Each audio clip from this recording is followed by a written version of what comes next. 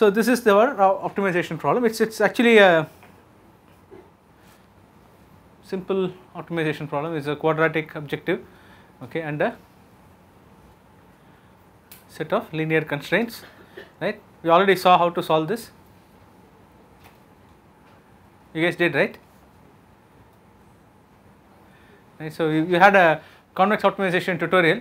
So one of the things that we are looking for from the convex optimization tutorial is that you will know how to solve this problem. Okay. So, right. So what we do after this? Write a Lagrangian, right?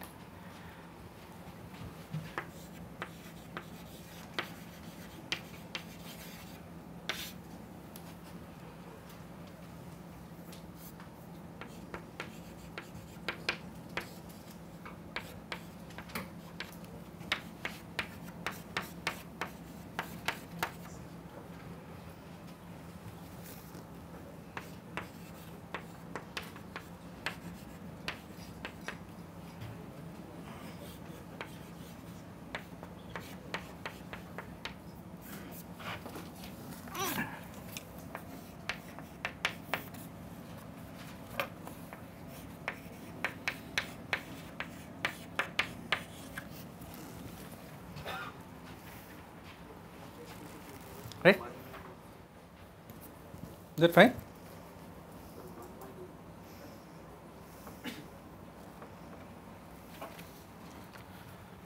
One minus why? Take the minus 1 is greater than or equal to 0. I mean it's fine. I can do whatever. Right? So right. So I have to apply this for every data point. So I runs from I equal 1 to n. Okay. And I put a p there, so that's a primal. So we'll have to form the dual of this. The dual looks a lot easier to solve. Okay, the dual is actually a lot easier to solve. So we will go ahead and do the dual. So for first, I'll take the derivatives, right?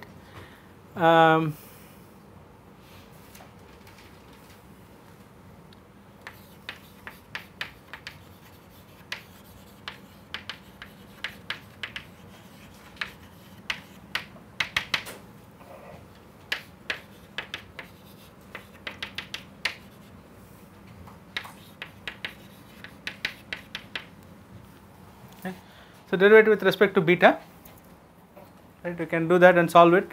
You will get that derivative with respect to beta naught.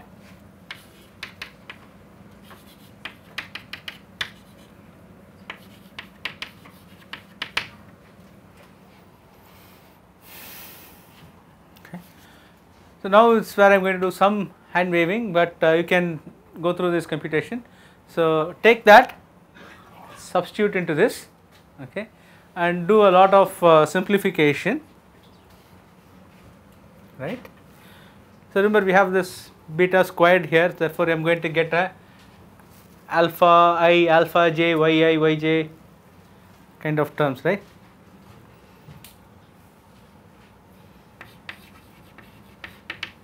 So the dual will be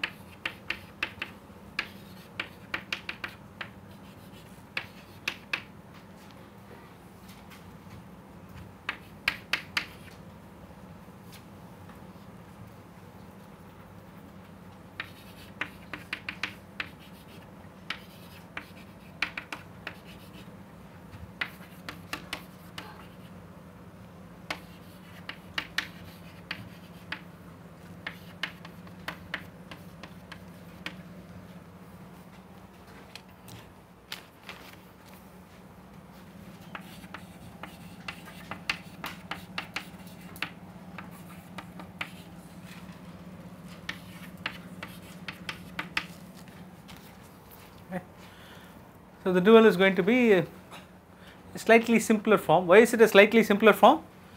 So I have to only consider my constraints have become a lot simpler here, right. It's just going to be alpha I should be non-negative. Okay, that's all my constraints are.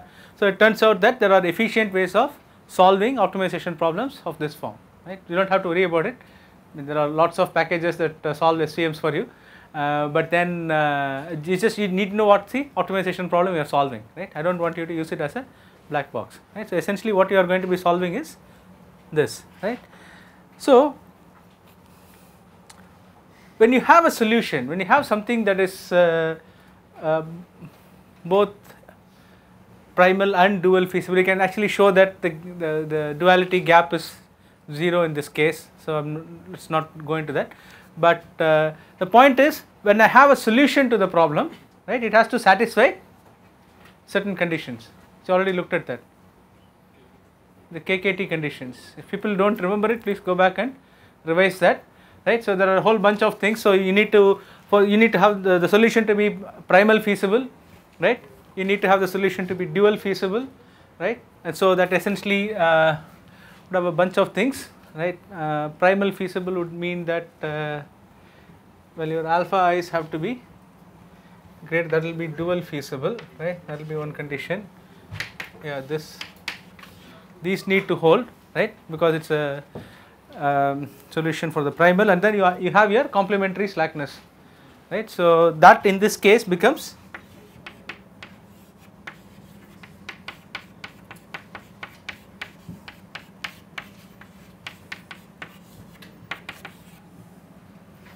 right. So I don't know if in the notes I think you saw it as lambda I fi, right. So this essentially that is it. So this is alpha I into fi, right. So this is my fi.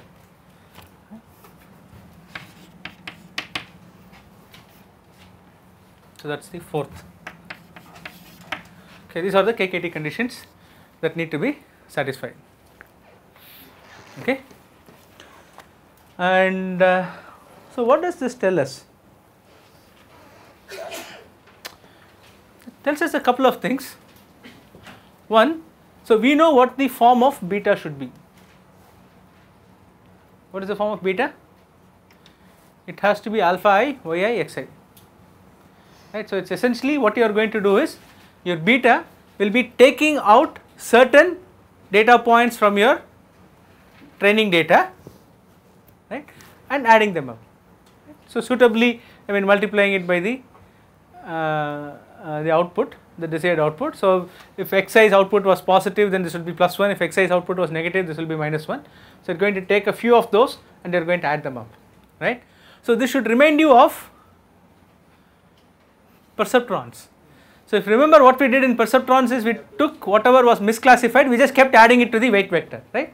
So in some sense you are doing something very similar to that, but instead of having some kind of a heuristic approach to optimizing things, right. I mean we did do a gradient descent, right, but then we just said, okay, we'll arbitrarily pick the set of misclassified points and we'll do the gradient descent and so on and so forth. But here we started off by saying, okay, we'll minimize the distance to the closest point, and from there we derive something, and it looks very suspiciously like the perceptron update rule. Okay. In fact, nowadays when people say I'm going to train a perceptron, they are actually doing this more often than using the perceptron learning rule. Okay. Right. Great. So now something else that you can observe. So this condition has to be satisfied.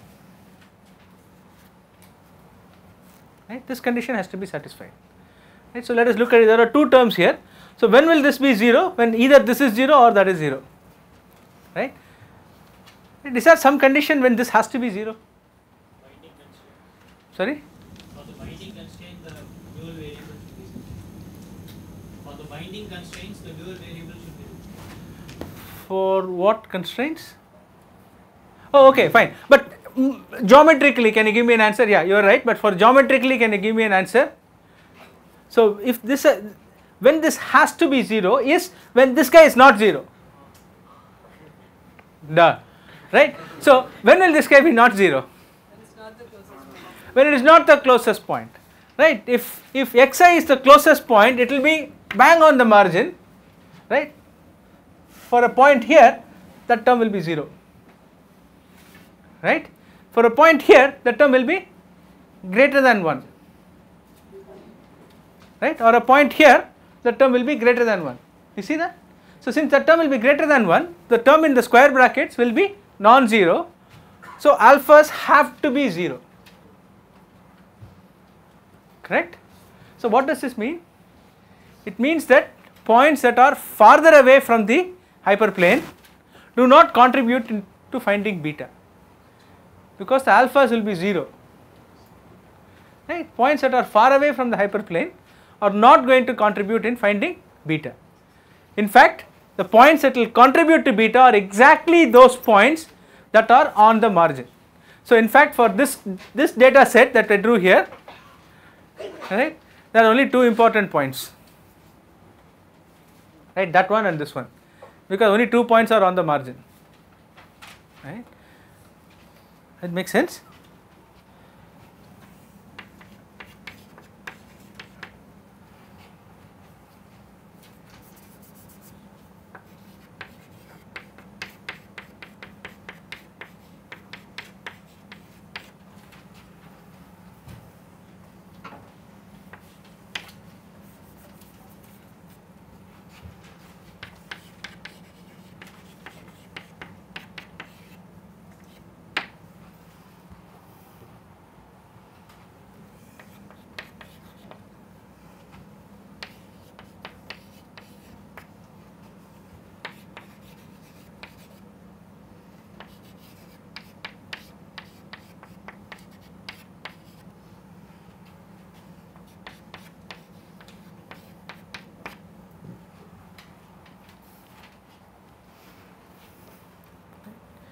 So such points which lie on the margin are known as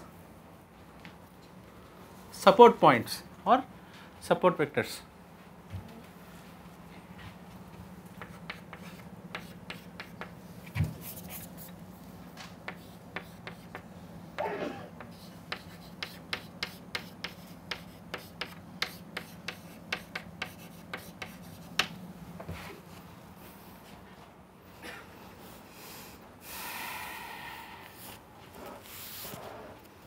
Right?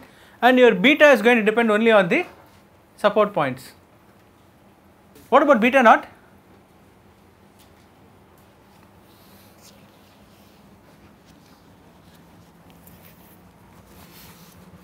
Okay.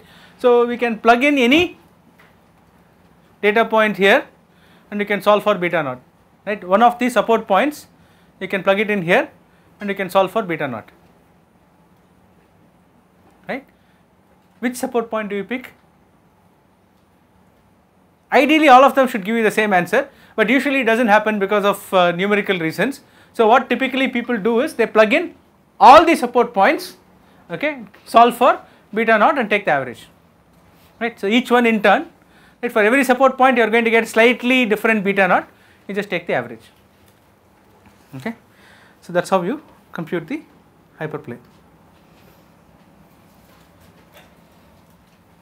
Right, at the end of it you basically have your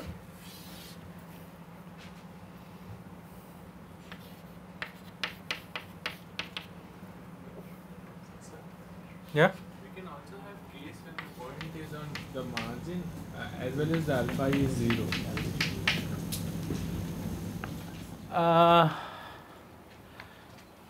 Potentially. That can be the case. And so would that point be called a support point or not? So when would alpha be 0 if your data is on the hyperplane, on the margin? Sorry?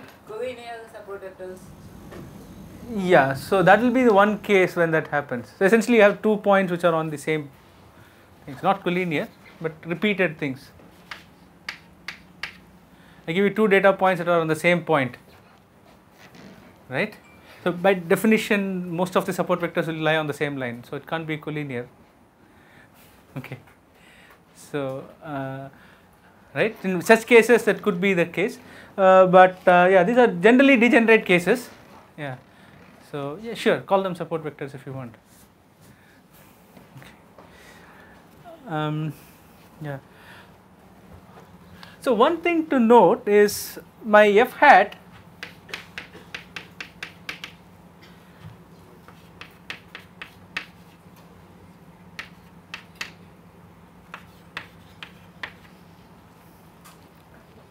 right. So how is this going to look like now that I given the form for beta here? This is essentially going to look like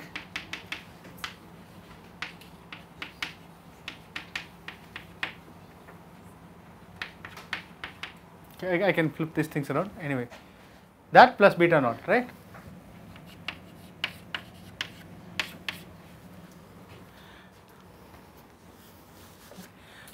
So if you think about it, I'll come back to this point later.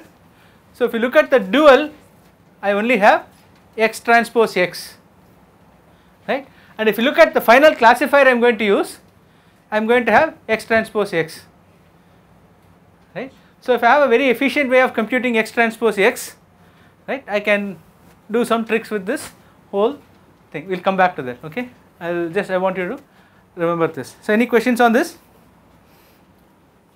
Any questions on this? So before we move on, I just wanted to point out something. So if you think about how LDA works, right? So LDA tries to do a density estimation eventually, right? If you think about it, you make some assumptions about the probability distribution, the form of the probability distribution. What assumption would you make? It's Gaussian with equal covariance across all the classes, right?